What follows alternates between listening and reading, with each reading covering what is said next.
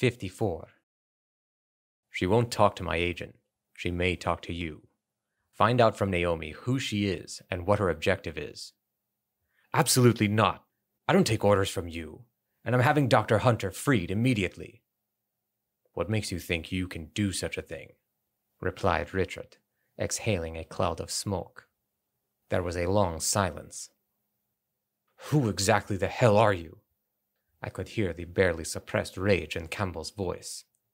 The DIA wouldn't have the authority to send a man into a Navy submarine and hold someone prisoner. Richard did not answer. Campbell continued.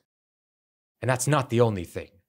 Nothing has been done through the usual channels, including the way you induced Snake and I to cooperate. This mission isn't even official business, is it?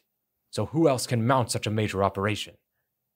Campbell suddenly broke off, as though struck by something.